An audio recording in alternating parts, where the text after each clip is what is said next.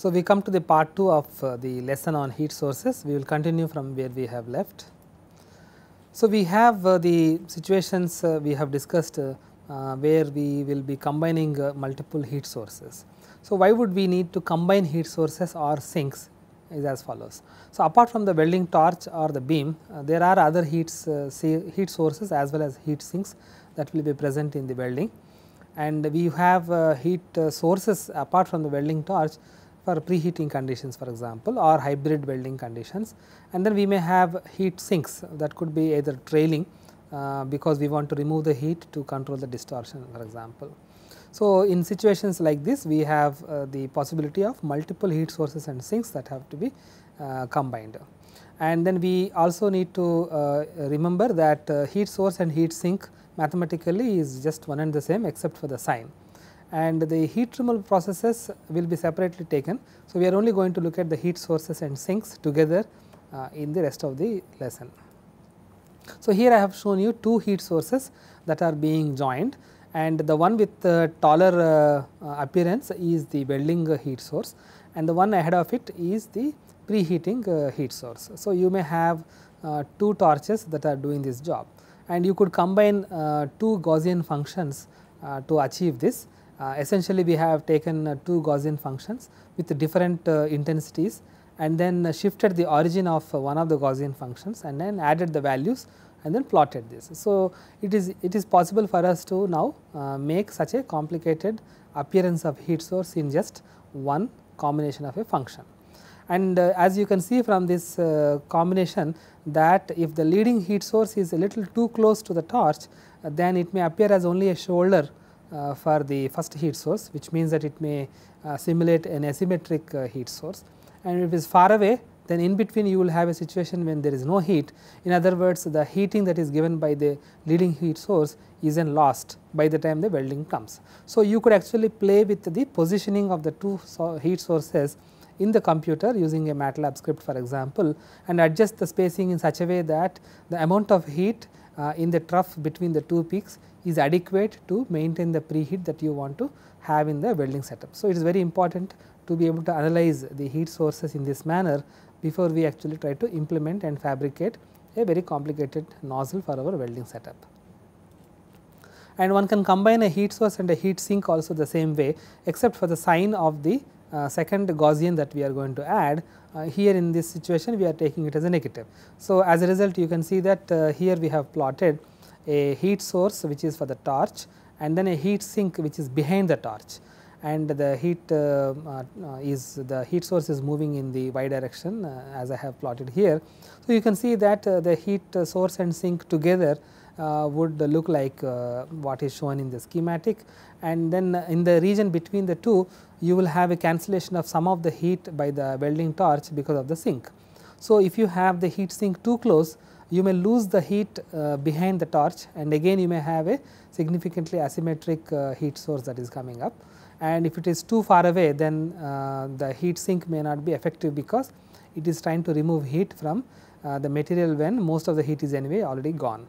So, again even in this situation where we have a heat source and heat sink, identifying the distance between the two to have appropriate heat transfer is important. And further discussion of how different heat sources have been modeled by different researchers across the world will be meaningful when we understand that welding is generally done in two very different modes. The two modes are called as conduction mode and keyhole mode. By conduction mode, what we mean is that the weld pool happens to be shallow and wide, and then it is normally achieved when we have weld heat sources which are of low intensity of the heat source, and these are processes which are like GTAW and lower than that. And in situations like plasma welding, laser welding and electron beam welding, we have a mode of welding that is possible which is called as a keyhole mode, and keyhole mode is achieved when the heat source intensity is very high, and this mode is very attractive because you could join very thick plates using a single pass because of the deep penetration of the heat source through the thickness of the weldment. And you normally see narrow and deep pools, but at the very top of the weld pool has a shape that is very close to the conduction mode. So, you could actually imagine the keyhole mode as conduction mode plus a vertical column which is forming the keyhole. And it is not as if these two modes can be chosen a priori. These are basically coming because of the heat transfer phenomena that is taking place during the welding, and the heat intensity variation achieves the transfer between one mode to the other. And we will later discuss how we can pick a heat intensity value such that the keyhole mode is stable and conduction mode is preferred when you have a lower heat intensity, and what would be that value also we can design, and we will look at the discussion in a later section. So, the kind of heat sources that will be applicable for welds which are showing a keyhole mode are going to be very different from the Gaussian. The reason being that the Gaussian heat source, though it does show a high heat intensity at the center of the weld, it is not adequate to be able to capture the fact that in a keyhole the vapor column actually absorbs heat right through the thickness, and the Gaussian is only a surface heat flux. So, very often a volumetric heat source is used to capture the weld pool shape evolution using keyhole mode welding. And we are going to look at the heat sources that cover this kind of a method, and I am listing one after them here. So, a cylindrical heat source, for example, is a very simple extension to the Gaussian heat source. You could see that the first part of the function in the exponential is looking exactly like a Gaussian, and there is a multiplicative factor which depends upon the thickness. So, Z is the height from the sample surface, and H is the thickness of the entire vapor column. So, as you go from the top surface to the bottom, you can see that the thickness is being used to tell you that there is a heat source that is available even in the thickness direction. So, you can see that the heat source is no longer xy function, but it is xyz function. So, how does that cylindrical heat source look like? I am showing them at 3 different heights, and you can see that at the very top surface it is a bit wider, and at the bottom it is a bit narrower. Okay. And as you go down, it is actually having the same peak value roughly, but the width is decreased. And the plot here also shows you from the top surface to the bottom surface how the width of the heat source is changing. So, cylindrical heat source can reproduce the keyhole shape mode of fusion zone evolution, and people have used it to simplify the heat source distribution. However, this may not reproduce the entire keyhole mode in all the welding processes, and that is why people have gone for other heat source models as well. So, we will look some of them now. A 3D conic volume heat source has been shown to be quite good in reproducing the shapes, and here I am showing you that the conic heat source is essentially the Gaussian heat function multiplied by a factor which is not just a simple ratio, but a square function. So, you can see that when you go from the top to the bottom of the keyhole, you can see that the intensity variation is much larger than a cylindrical heat source. So, a conical heat source that way lowers the amount of heat distribution variation at the bottom of the sample compared to at the top. So, the conical shape shown here shows you how the volumetric heat distribution is done. At the top it is wider, and at the bottom it is narrower. So, such a function actually can be used to capture how the keyhole mode welding will be done to show you the heat transfer difference between the top and the bottom due to the heat source. A Gaussian rod also can be used. In other words, basically a Gaussian function multiplied by a z function. So, such a function also can be used. It is a very simple kind of a function where the heat source is centered at 0, and then multiply a function u of z, and then that value can be chosen from going from 1 to 0, and it is just a rod, which means that it is a perfect cylinder, and that also can be used to model the heat source which is volumetric in nature. One can also use the fact that for laser welding particularly, the absorption of the laser by the material depends upon the thickness through which the laser is supposed to pass through. And as you know, for solids and liquids, the density of the material being very high, the absorptivity is also very high, and the attenuation distance is very small. So, in very often it is in just microns, whereas in the vapor column the absorptivity is not that small, and because of the lower density of the material, and very often you have Beer-Lambert's law that is applicable, so that we can see how the laser light is absorbed as it goes through the vapor column, and that can be then merged along with the Gaussian heat source to combine to get what is called as the internal volumetric heat source for deep penetration welding in a laser keyhole mode welding. And this is shown here as an illustration. You can see the Gaussian component and the Beer-Lambert's law e raised to the power of minus beta z, and beta is the absorption coefficient which is shown here, which is also coming out, and this kind of a function can be used to capture the keyhole mode welding in lasers. And the reference at the bottom shows you one implementation in the recent open literature that uses this particular kind of a heat source.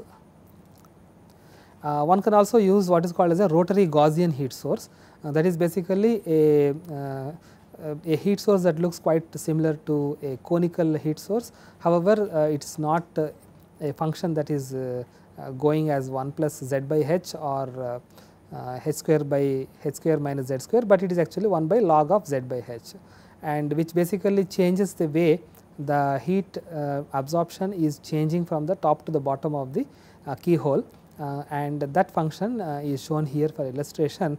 You can see that the rest of it actually is looking like Gaussian, and there is a fitting parameter Fs which shows you to control how fast or how slow this attenuation of the energy change from the bottom to the top can take place. So, by using more parameters in the heat source, you could actually fit the heat source to the reality as close as possible. And the most popular among the heat sources that are used by the commercial welding softwares is the so called double ellipsoidal heat source. So, essentially we have got two ellipsoids, and half of both will be taken together, and then we have a double ellipsoid heat source, and this has been one of the very highly cited publications in the welding literature, almost more than 950 times by Goldak et al., and the heat source also goes after his name. It is also called as Goldak double ellipsoidal heat source. So, how does it look like? It looks like this. You have a ellipsoidal function that is indicated by these three squares that are added, and then the minus sign to show you that the heat source is going to be attenuated as you go away from the center, and then you have these coefficients that will tell you which are different from each other, showing you that it will be ellipsoidal in nature. So, you have got basically four coefficients AF, AR, B and C that will tell you how to change the shape of this heat source depending upon the actual welding process that you are doing. And you would normally choose AR and AF, that is the shape of the heat source in the front and the rear directions to be different because of what is called as a weld pool trailing effect. As the weld source is moving, then the weld pool tends to get trailed, and which means that it is going to look like a teardrop shape.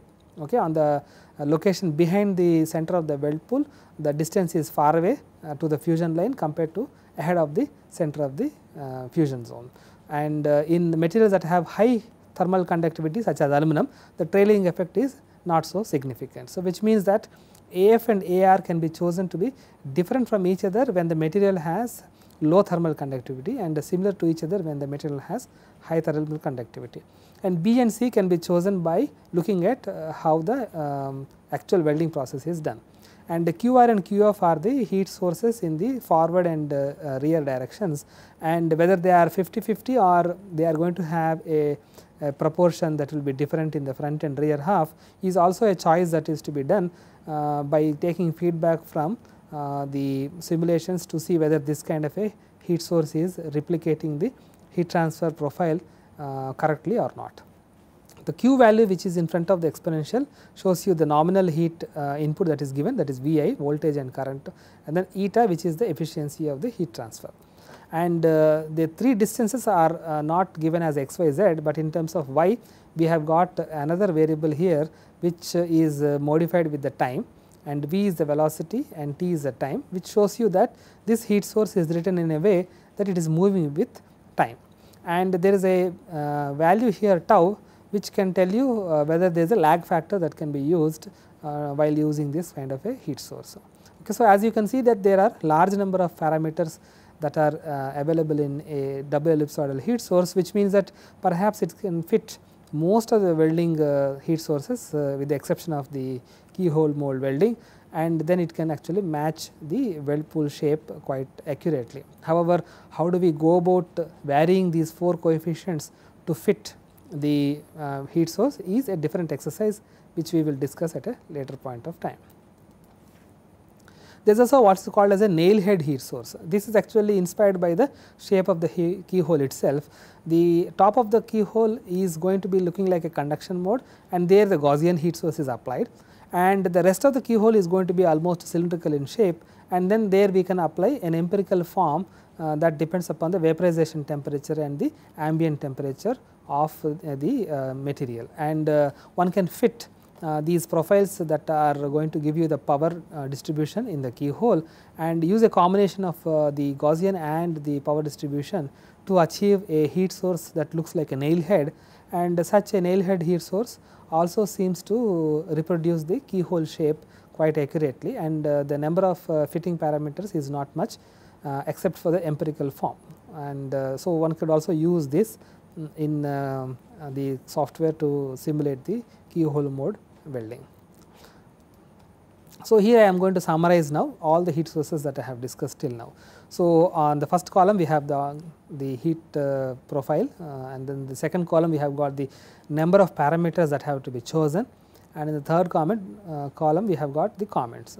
So, the Gaussian profile is the simplest of all, and it has only one parameter, which is the radius, and there are other profiles like such as the cylindrical heat source, 3D conical body heat source, and Gaussian rod heat source, which have 2 unknown parameters, which are basically the radius and the depth of penetration of the heat source. The profile of the penetration of the heat source is already determined by the choice of the heat source, whether it is cylindrical or conical, etc. Only the depth needs to be identified, and there are 2 unknown parameters for this heat source. And for the internal heat source, the absorption coefficient becomes the fitting parameter apart from the radius. And in the case of rotary Gaussian, we have got an additional fitting parameter there, the radius, the depth, and the Fs parameter that is to be fit to calibrate the heat source. In the case of double ellipsoid, you have got a number of unknown parameters that have to be identified. It can be 4 or more depending upon the asymmetry of the heat source that we are choosing. In the nail head, it is a bit difficult to tell how many parameters are unknown. The reason being that the empirically made fit for the power absorption as a function of the depth will tell you how many parameters are involved. It can be as small as 1 in case you choose a linear profile, and it can be more than that if you choose a complicated profile. However, radius also is one of the parameters that have to be identified. So, in this summary we can see that we have an ability to go from a very simple heat source to a very complicated heat source, so that the heat source is matching the experimentally known one as close as possible. And in the case of lasers, we have some more variety of heat sources that are possible. The reason being that unlike the plasma or arc welding setups, in the laser source the light can be then made into multiple beams, and those beams can be then shaped by the lens actions. So, it is possible to have a variety of heat source distributions in laser that are not possible, for example, in a arc source, and therefore, I dedicate 1 or 2 slides on how laser heat sources can be chosen. Very often the laser heat sources are known by a designation that is going by TEM, transverse electromagnetic wave representation, and we have got TEM00, TEM01, top hat, etc. All these kind of names are popular when we read literature in the laser welding and laser cladding kind of a topic. The reason why the laser sources are very important is because they affect not only the heat that is given to the body, they also affect, for example, how the fluid flow is going to happen. So, how the momentum of the liquid pool is going to be changed through the buoyancy and Marangoni convection also depends upon what kind of a heat source profile you have, and the effect is via the temperature. And it also affects the mass flow, because the laser is going to melt the filler powder in the path while the powder is reaching from the powder feeder into the base material, and the kind of heat source you have will tell you how much of powder is molten in the path and will get mixed with the liquid melt pool. So, therefore, it is going to affect the fluid flow as well as the mass transfer, and therefore, one must identify the laser heat source description quite accurately. And there are direct measurements that are possible for an experimental facility to know what kind of a heat source distribution you have for a given lens. And these equipment may not be available all the time. So, one must always look up the lenses that are used to know what kind of a laser heat source is emerging out of that. The TEM modes are as follows. You have two ways of describing the TEM modes. One is using the rectangular mode and other is using the cylindrical mode. That is, if there is an axisymmetry, you can use a cylindrical mode, and if there is no axisymmetry, then you can use a rectangular mode. And usually you have TEM, and then there are two numbers that are coming after it, and the two numbers are basically the number of minima along the two different directions. And these can be also modeled analytically by using what are called Hermite polynomials, where m and n go as parameters, so that we have an analytical expression that is available, so that we can produce the heat source distribution that we have for any combination of m and n in both rectangular and cylindrical.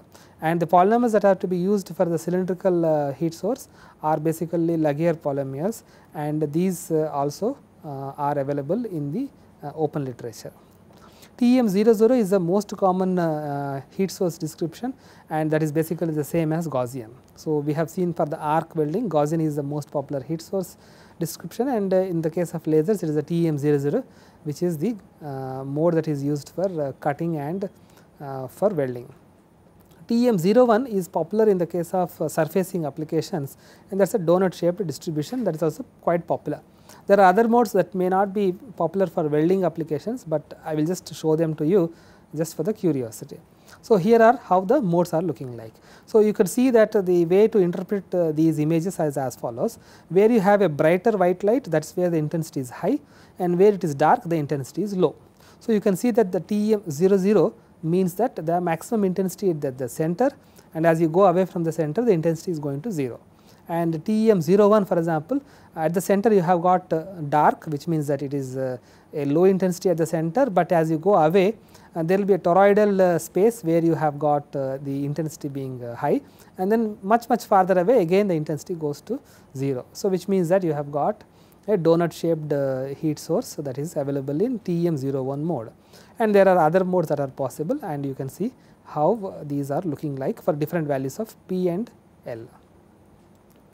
And how does a donut shaped heat source look like? I am just plotting it here to show you, and this is basically of interest because the maximum heat source is not at the center of the heat source, but is at a ring shaped region that is away. So, which means that the peak temperatures achieved in the heat source when the heat source is falling on the material is not going to be as high as in a Gaussian mode. And very often in a cladding application or surfacing application or surface modification application, we do not want to heat the material so that it actually melts. So, we have a situation where the maximum heat source intensity has to be limited, and a donut shaped heat source can achieve that, and this is how it looks like. And you can also see that you can combine a donut shaped heat source distribution and a Gaussian heat source distribution to see what is called a top hat heat source distribution. Top hat means that there is a circular region where the intensity is almost flat, and then out of the circle it is almost 0.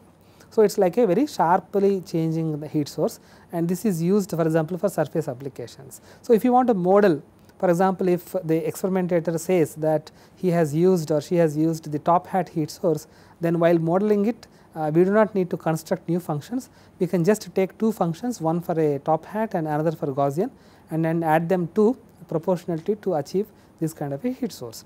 So, we have seen how to add the heat sources earlier for leading heat source and trailing heat sink, but they can also be merged at the same origin location to get different shapes. And the rectangular geometry, the modes are shown here, and you can see that the donut shape is not there, but then you can see that there are various lobes that are possible, and these lobes are not directly relevant for welding applications, but just for curiosity how do they look like, I am showing it to you here. Okay. Apart from the spatial distribution, for laser, electron beam and for arc welding, it is also possible that you have a pulsing effect that is possible as a function of time. So, when you do not have any variation in the heat source that is coming from the weld supply or the power supply, then you have what is called as a constant power source, which is constant with time. But you may have also a possibility to go to what is called the pulsed heat source. So, what it implies is that you may have the variation of the heat source from a low value to a high value for two different amounts of time, and the pulse frequency will tell you how many times we change as a function of time. So, you can see that I am indicating in the axis here for the intensity of the heat source IB as in the base value and IP as in the peak value. So, we go from the base value to the peak value and again back to the base value after regular amount of time, and then delta Tp will tell you how much time is spent at the peak value, and delta Tb tells you how much time is spent at the base value. So, these two times are required so that you can calculate what would be the frequency of this pulsing, and the heat source description should include this information, because the way a pulsed heat source is going to affect the weld pool is going to be very different from a constant heat source. Particularly, it affects the convection that is happening inside the weld pool, and then the solute distribution, and then the microstructure. Therefore, though the thermal processes may be approximated by an average value, but the fact that there was a pulsing should be captured and then used in the modeling effort. The way the intensity is changed from the base to the peak value can also have an effect. In the case of lasers, it is very common to have what is called as a sawtooth kind of a heat source, and you can see that you can take delta T3 amount of time to go from the base value to the peak value, and then again from the peak to the base you can take a different amount of time, delta T5. Okay. And so, these details on how much time is spent at the base value, how much time is spent to go ramp up to the peak value, and then again how much time is spent at the peak value, and then how much time is spent to ramp down to the base value as a cyclic manner, and then how many cycles we have in 1 second. So, this information should be known. So, in other words, if there is a known fact of pulsing in the weld heat source, then we must know what is the pulse frequency, what is the pulse shape, and what is the way that the pulse shape is then mixed and matched with different ones to arrive at the total distribution as a function of time.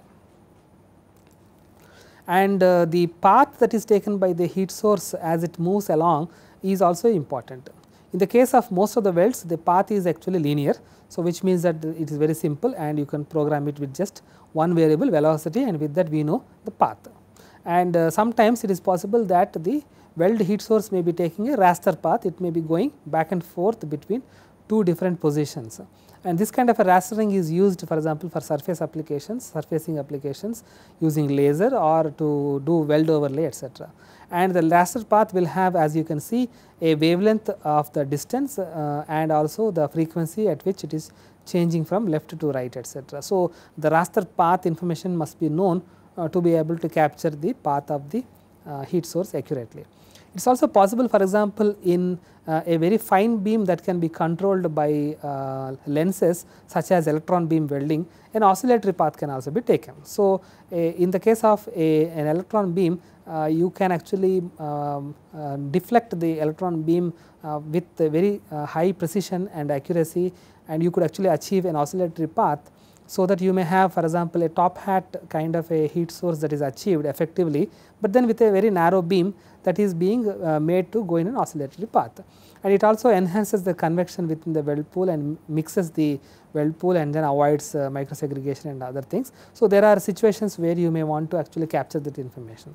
And one can average all these paths to have an average value that can be used. However, the fact that there was a raster path, an oscillatory path with certain kind of a frequency and wavelength should be known, so that that information can be used to analyze effects that are caused by these kind of changes in the heat source. And these heat sources must be always benchmarked. So, we must know actually whether these heat sources are being calibrated, and we must know what information is being used for the calibration and what information is used for the validation. and we may not do the same information for both, because then there is no purpose in actually doing the modeling. So, typically for example, what is done is the fusion zone shape is used for calibration, and then the thermal profiles away from the fusion zone are used for validation and prediction. And you must then not claim to have reproduced the fusion shape, because fusion zone shape itself was an input to calibrate. So, it is very important to delineate what parameters are used for calibration and what are used for the validation. And we must be able to validate to know that the heat source we have chosen is an accurate one and a reasonable one. And closely matching the fusion zone using a particular heat source function is also a confirmation that the heat source is reasonable.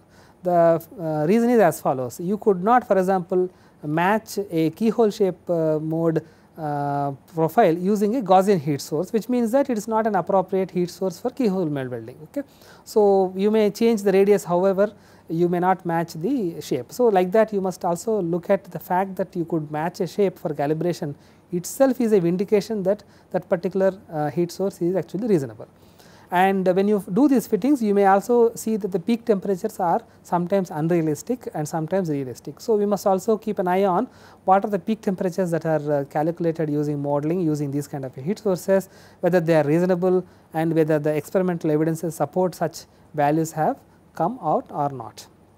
And then when we make small changes in the parameters for the heat source, then how does the weld thermal profile change? So, that is also a trend that must be observed to know whether the heat source has been chosen correctly.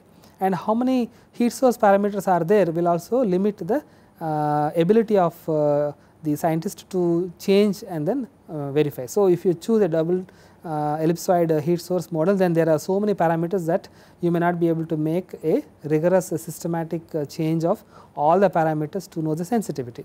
But for example, for a Gaussian it is very trivial to see whether the changes are realistic or not, and to capture the trend being correct or not. And what are the ways to validate the thermal profiles? There are three different ways.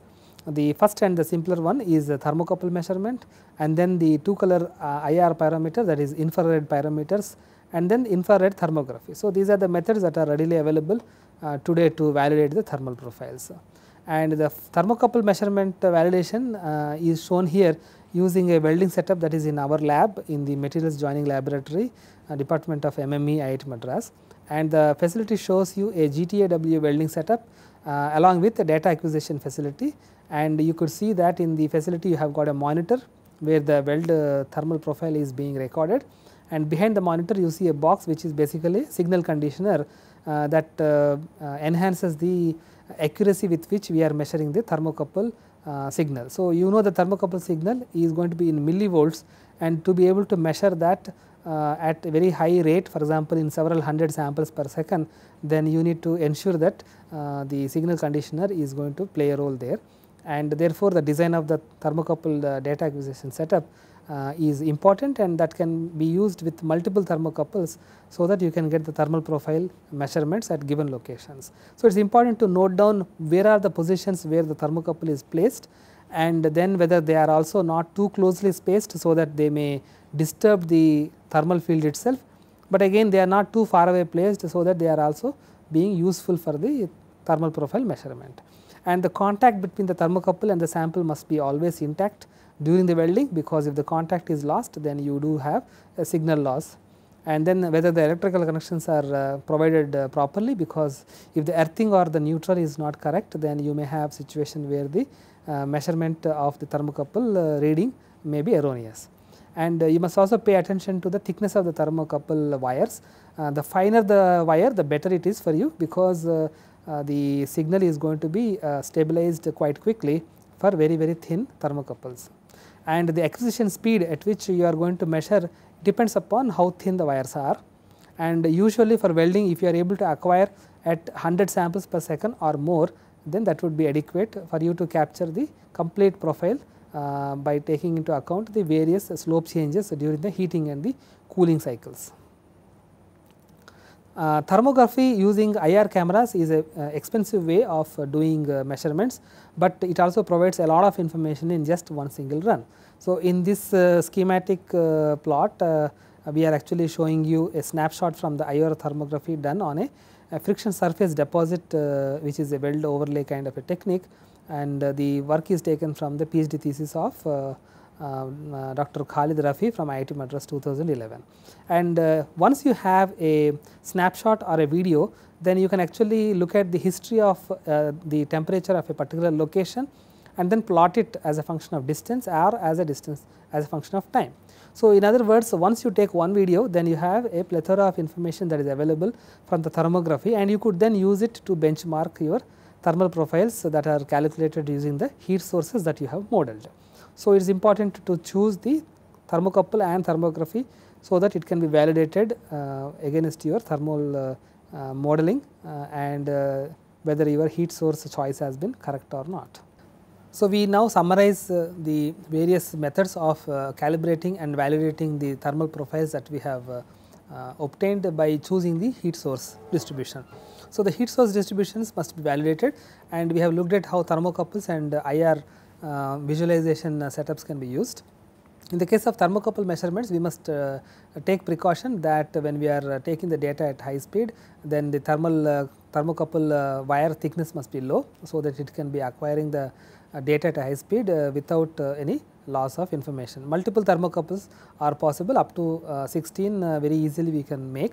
However, each thermocouple requires you to drill a hole in the sample, and each such hole will be disturbing the thermal field around the fusion zone. So, which means that we must draw a line between the accuracy of the measurement and the number of points at which we want to measure by choosing an appropriate number of thermocouples for the measurement. In the case of the IR pyrometer, because only one point can be used for measurement using one pyrometer, and each pyrometer is quite expensive, they are not very popular in validating exercises. And in the case of IR visualization videos that can be made, the frame rate is increasing with technology advancing now. However, it is still less than what thermocouples can be providing. And one crucial information is that the IR thermography is only surface information, whereas the thermocouple measurement can be giving you information from inside the sample at a depth from the surface. And thermography can give you array of data which can be available in each time step, which means that we can reconstruct the history of a thermal profile of a location and also validate what would be comparable with the thermocouple. And we can also use microstructure as a marker to know whether these zones, namely the fusion zone, partially melted zone and heat affected zone, are having widths that are validated against the thermal profile that has been calculated, and the choice of heat source is accurate only when these kind of zones are also reproduced accurately. And it is also important that when we are validating the thermal profiles with thermocouples or IR sensors, we must also keep in mind that thermocouples and IR sensors also need calibration themselves against standard samples, and without calibration the temperatures reported by these two experimental facilities could also be erroneous. Okay. So, before we wind up, I just give you a couple of points to pay attention to. One important information is that when we choose the heat source distribution and then we want to use it to calculate temperature profile at different locations on the surface of a weldment, then we must know that the integral of the thermal profile distribution, that is, when we sum up the amount of heat source that is dumped at each location in each square millimeter of area and then add it up in all the area of the surface, then we must get the same amount of heat that is being given by the heat source. So, we must not have a distribution which is not calibrated against this kind of an integral, because then again we are making a mistake in the amount of heat source. And the number of locations where we want to estimate the heat source distribution in a model, that also must be high. Finer grid points must be kept so that we can actually capture the entire variation of the heat source. If you have very small number of grid points, then the variation is not captured completely, and that is evident from the plot below. You can see that that plot above has a lot of grid points capturing the smooth variation of the heat source in a Gaussian, and the plot below actually is looking quite faceted, the reason being that the number of grid points are very small. So, that is also one information that must be kept in mind, because later on when we use this information to calculate thermal profiles, we may get erroneous information when the number of grid points within the weld zone are not adequate. and we also must ensure later on that the time steps also must be small to do any calculation, because no location on the surface should miss the phase change that will account for some of the heat. So, the heat source is important in the choice to model the thermal profile, and it also affects the results that you get out of them. So, adequate information is available in this lesson, and we must then use this to choose the heat source distribution appropriately. So, I would then now summarize by saying that the heat source is to be modeled as close to the actual process as possible, and there may be a number of parameters. We must know their sensitivity to the intensity distribution. We must have a way to calibrate each of those parameters, and then we must also ensure that the integral of the entire heat source distribution must be calibrated to equal unity, so that we get as much of heat that is dropped on the surface as that is drawn from the weld heat source, and at the end we must only expect to get out only as much as we put in. In other words, the simpler the heat source, the less variation in the output that we may expect. The more complicated the heat source, the more variety of results we may be able to match. With that, we close the lesson on heat sources, and we will continue with thermal modeling from where we left off.